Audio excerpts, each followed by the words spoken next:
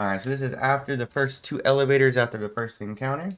You're going to come in here, and you're going to see these. There's going to be 3 hive symbols. The first one's going to be void. Shoot it until it turns. You can jump to this one. Aim up top. There's another void one right there. Then from here, you're going to come here and up to the very top. You're going to pull out your solar. Shoot this one. And your new secret chest is going to be up there. That's going to be one of 2. Alright. So the second chest is going to be through these doors.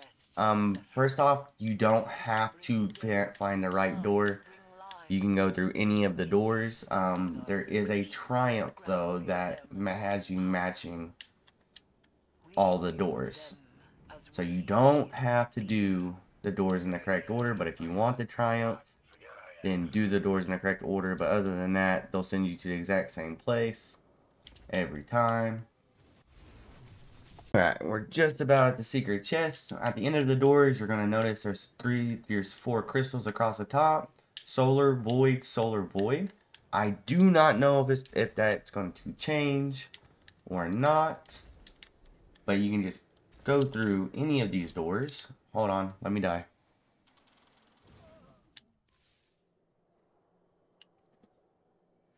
Ba-da-ba-ba-bum. I'm waiting for a res.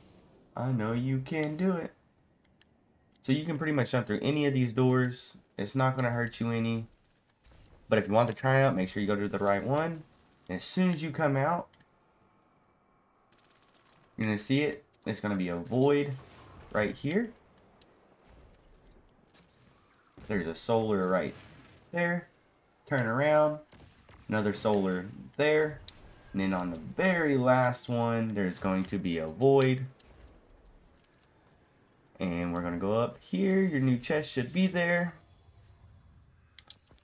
And I've already got it for this week, so it's just going to give me an engram. But there's still 2 more left. And once we find them, we'll let y'all know. Appreciate y'all watching.